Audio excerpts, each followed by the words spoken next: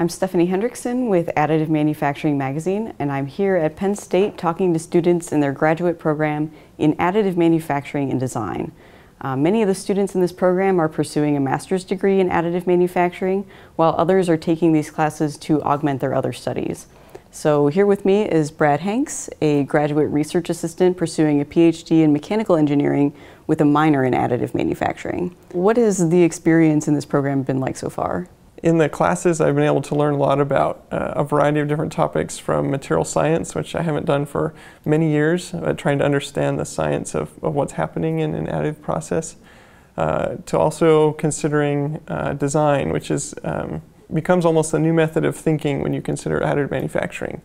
Very different than conventional manufacturing processes. One thing that I'm starting to look into more is the microstructure or even the mesostructure of the material. And in conventional manufacturing, you wouldn't consider that because manufacturing at that level would be often increases the complexity beyond what is reasonable. But in additive manufacturing, there's a certain freedom that allows you to manufacture at the smaller scale and increase the complexity of a part without directly increasing the cost of the part. That allows you to design at multiple length scales rather than just the bulk geometry of the part. You can include complexities at a smaller scale without increasing your cost. So as a student in residence on the campus, you've had the opportunity to do some research with faculty in the AM program. Talk to me about the research that you're working on in the medical device field. Sure. So one of the first projects I worked on was a radiofrequency ablation electrode. And in radiofrequency ablation, the shape of the electrode determines the shape of the treatment zone. My first project was working on a medical surgical tool where we could use optimization to adjust the shape of the electrode to match the shape of the tumor. This is one of the prototypes that we made using additive manufacturing. So a lot of the work that I did was on the optimization side. How do we optimize the shape or the size of the electrode? And then the ability to use additive manufacturing allows us to now make these custom parts manufacturable because of the cost. If we only had a single size electrode that we were doing, then it's probably cheaper to go with other manufacturing processes.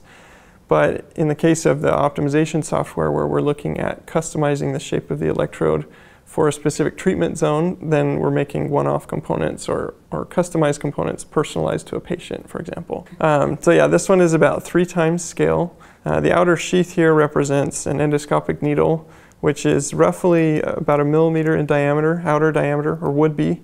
And this outer needle can be introduced up to the edge of a tumor, and then the electrode would be deployed from the end of that needle into the tumor. So that's how this device would function, and then the optimization works to choose the size and shape of your electrode to customize it for your treatment. And so the actual 3D printed part here are these tines at the end of the device, correct? Yeah, so this is the only 3D printed portion of it is this part, which is the customized portion of the electrode.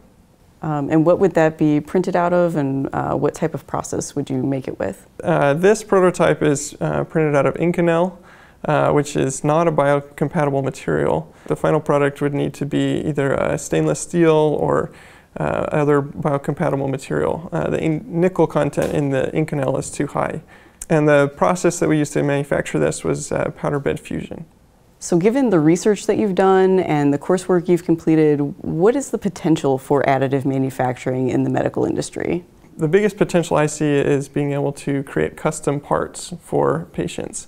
These can be customized and manufactured at a cost that's available or reasonable for a custom part, whereas before it would be prohibitively expensive to manufacture a custom medical implant.